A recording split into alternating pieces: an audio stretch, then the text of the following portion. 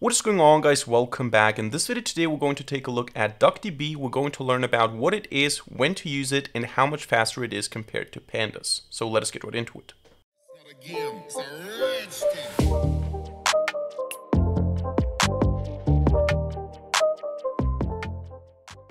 Alright, so we're going to take a look at DuckDB in this video today. Now, DuckDB is a very fast, minimal, in-process OLAP database management system. Now, this is a huge term, so let's break it down. I think you know what a database management system is, something like MySQL, Postgres, SQLite, or DuckDB. You also know what very fast and minimal means, but what about in-process and OLAP? Now, in-process basically means that the database is running in the same process as the application that uses the database. It's not running on a server that you have to connect to like Postgres or MySQL. It's running in the same process like SQLite, for example. And OLAP is an acronym that stands for Online Analytical Processing. So OLAP, and then you also have OLTP, which is online transaction processing. OLTP databases are focused on rows and transactions, whereas OLAP or OLAP databases are focused on features, columns, and data analytics. So DuckDB is a very fast in-process database that focuses on data analytics.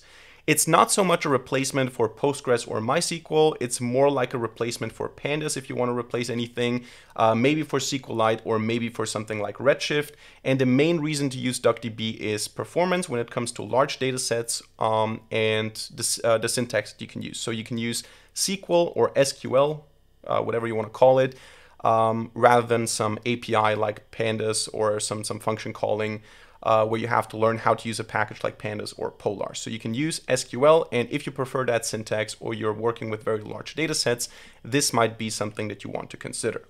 So we're going to install it first by opening up a command line. I'm going to say pip or pip3 install and then DuckDB. And also you want to install Pandas as a comparison for this video today. So install these two packages, and then we can open up a new Python file, main.py. And here now we're going to learn how to use DuckDB a little bit, and then we're going to do a speed comparison in the second part of the video, where I'm going to show you how much faster DuckDB actually works on large datasets compared to Pandas.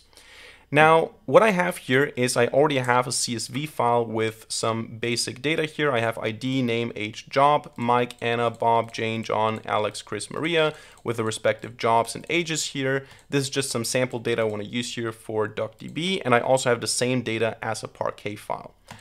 So what we're going to do here is I'm going to say import DuckDB and also import Pandas as PD. And DuckDB works very similar to SQLite when it comes to the syntax. So actually what you could do is you could open up a SQLite connection here to a database, and then you could replace SQLite with DuckDB and the code would stay exactly the same. So you could say something like connection is equal to SQLite 3, connect, and then some database.db, so some db.db. And then you could say cursor is equal to connection and dot cursor, and then you could say cursor dot execute, and then you have a simple create table if not exists person, and then something like ID int name text, and then you could also have an insert statement, something like insert into person ID, name, values, 1, and then Mike, just as an example here. And then you could say connection.commit and then connection.close, and probably also cursor.close. And that is how you would do that in SQLite. Then you have your database, you can connect to it, you can get all the entries. You can do the exact same thing with DuckDB. So I can delete this, I can replace SQLite here with DuckDB, and the code stays the same. I can run this again, and now I have a database again, which is in the DuckDB format, so I cannot open it in SQLite, but I have a DuckDB database. So the syntax here can be exactly the same. Now you can also use the connection directly, you can also use DuckDB directly, and you can also use an SQL command. So you can actually say duckdb.sql instead of doing connection and then connection execute. You can just use duckdb SQL, or you can use connection.sql as well. So let's go ahead and look at something that is actually new or different compared to SQLite and also different compared to Pandas. What we can do with DuckDB is we can easily query CSV files or Parquet files or JSON files. So what we can do is we can say DuckDB, either we can use the read CSV function, which is similar to Pandas. So I can go and say my data CSV, I can print that, and this works. But I can also go ahead and start with a query right away. So I can say DuckDB SQL, and then I can define the following query: select everything from mydata.csv. I can treat it like a table. The only thing I need to do is I need to put it in quotations here. But besides that, I can just say this, and it loads the data set from the CSV file. I can also start with filtering right away. I can say where age is above, let's say above 40. In this case, I only get the rows where the age is above 40. So this is something that you cannot do with SQLite. This is something that you cannot do, at least not with SQL syntax in Pandas. And I can also do the same thing here with a Parquet file. And I think it's not exactly the same data set, which is why we get different rows, because I think I exported this one as a Parquet file and then I added some rows here, which is why we don't get exactly the same result. But you can provide a lot of different sources here and it works right out of the box. And the coolest thing is it's even compatible with Pandas and Polar. So I can go ahead and say data frame is equal to pandas.readcsv. I can load my data.csv here as a Pandas data frame.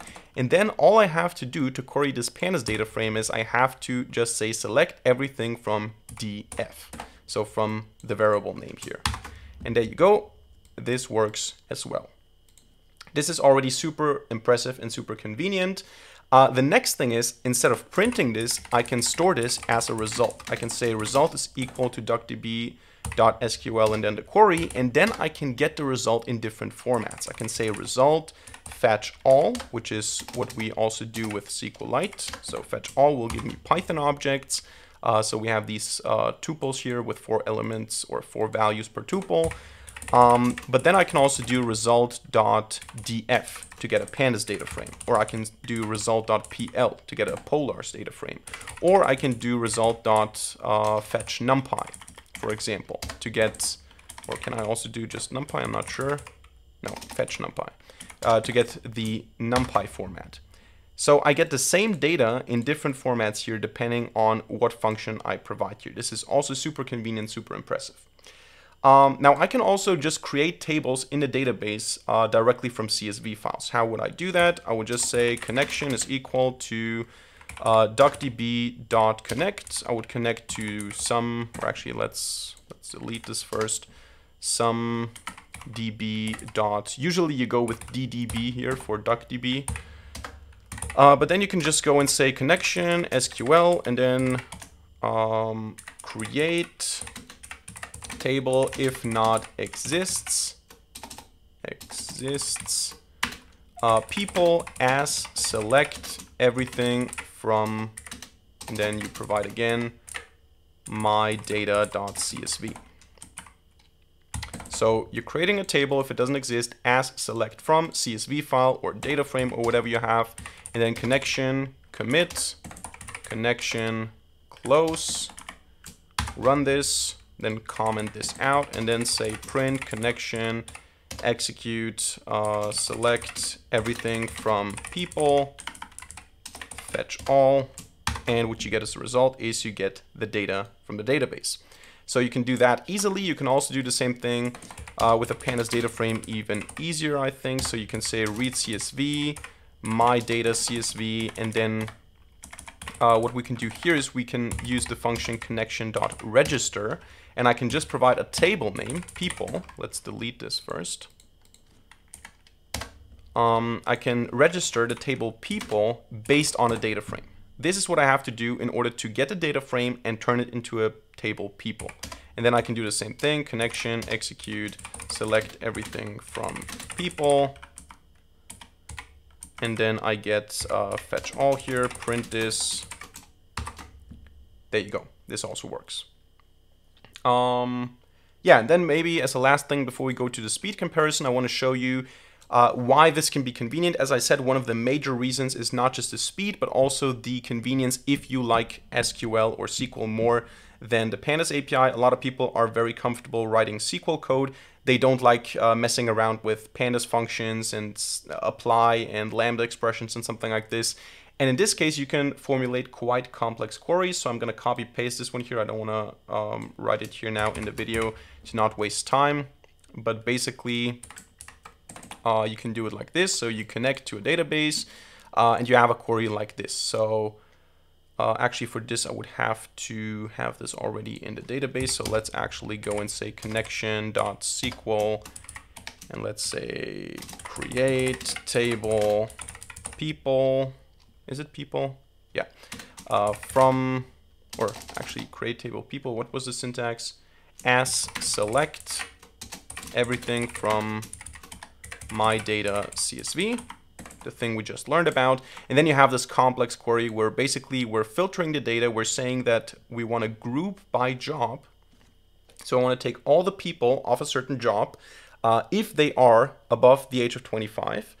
For each job where the people, or for each job, we get the average age of the people that are above the age of 25.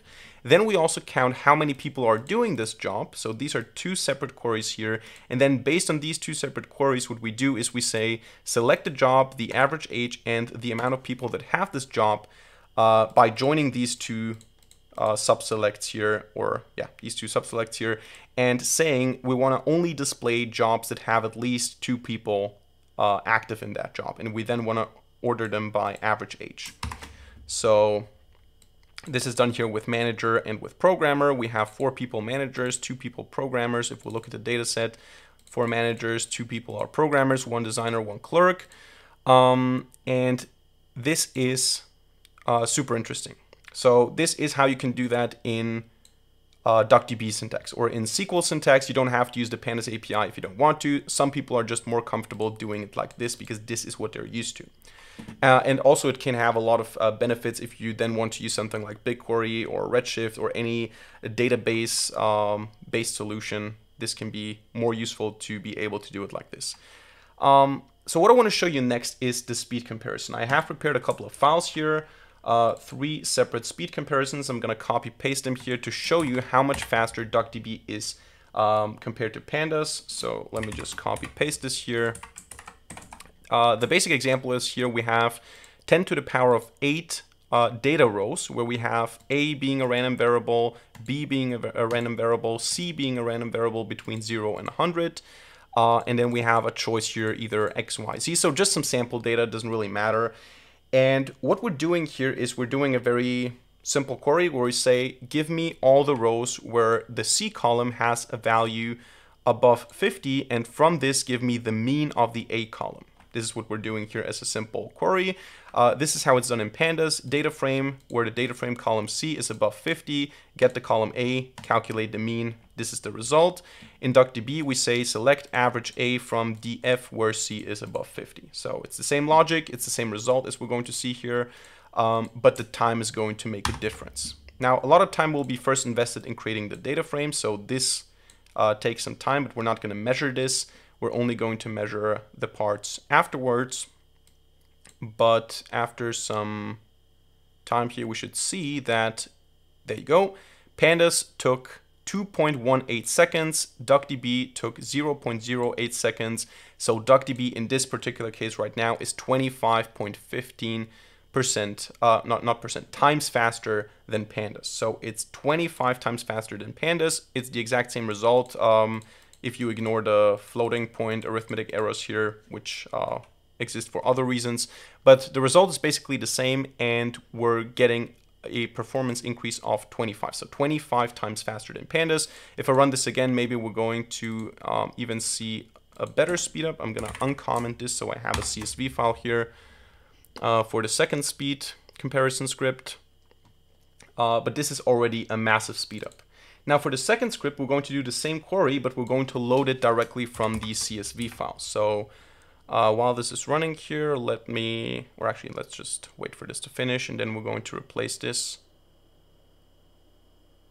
This takes some time now. Takes longer than before for whatever reason, probably because I'm writing it into a file. But we're going to see the speed comparison. We're going to also compare the speed in terms of loading the file, doing the same query, and then we're going to do a third comparison with a complex query. So let's maybe go ahead and create a new Python file here, main2.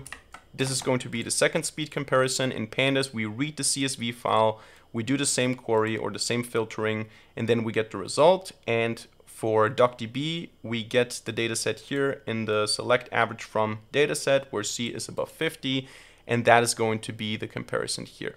So what we're doing here is we're doing the same thing, but we're saving the file, or we're saving the data to a file, and here we're loading it directly from the file. Alright, so I had to cut the video because it took quite some time. This is not included, of course, in the performance comparison here because it was just saving the file. But in this case here now, 33 times faster, so even faster than before. 2.5 seconds here for Pandas, 0.07 for DuckDB. Now we have the dataset exported as a CSV file, so we can run main2.py and see what the performance difference is when first loading the file, then doing the query. In this case, again, select average from large dataset CSV. Alright, so here Pandas takes 36.94 seconds and DuckDB takes 3.77 seconds. Now in relative terms, so it's just 9.79 times faster than Pandas. In relative terms, this is now less faster, if you want to call it that. But in absolute terms, 33 seconds difference is much more important, I think. So DuckDB here performs much better. And finally, let us take a look at this example here. We have a more complicated query. It's described here, filter rows in data frame 1 where C is greater than 50 as before. Then we group the filtered data by column D and calculate the mean of column A and the sum of column B. We're just doing some random operations here. We're joining the results with a second data frame on column D to include column E. So we have this extra data column here and we're joining on this column. And then we calculate the final result as the sum of the mean of A and E. So that is how you do all of this in Pandas. You group by D, or actually first of all we filter, we group by D, we aggregate here with mean, we sum up B with a sum function, then we merge on the D column, and then we calculate here the sum of the mean of A and E. And here we do the same thing now as a SQL query. We select average and sum. We join here. So some people just like to do it like this. They prefer this over something like this. And let's see what the performance difference is here. So it's not just maybe more convenient to write it like this, but it's also faster. And there you go. We can see that the time taken for Pandas is 3.09 seconds. For DuckDB, it's 0.37 seconds. So DuckDB in this case is 8.23 times faster than Pandas. So you can see it's not always necessarily 30 times faster. It's not always necessarily 100 times faster. Sometimes it's just 8 times faster. In different use cases, maybe it's just 3 times faster. It doesn't matter. When you work with large data sets, DuckDB usually is faster and has better performance. It's also more convenient for a lot of people to work with an SQL syntax rather than an API like Pandas. And overall, it's just a better choice if you're working with large data sets and doing data analytics. Pandas is still better if you want to do data exploration, if you want to have a good support from different Python packages, a good seamless integration with other libraries and packages. And when you just want to do some basic data exploration on small or medium-sized data sets, DuckDB is better if you prefer SQL, if you have large data sets, if you want to use concurrency, and if you want to formulate complex queries like this, or 10 times more complex queries in SQL-like language. So that's it for today's video. I hope you enjoyed it and hope you learned something. If so, let me know by hitting a like button and leaving a comment in the comment section down below. And of course, don't forget to subscribe to this channel and hit the notification bell to not miss a single future video for free. Other than that, thank you much for watching. See you in the next video, and bye.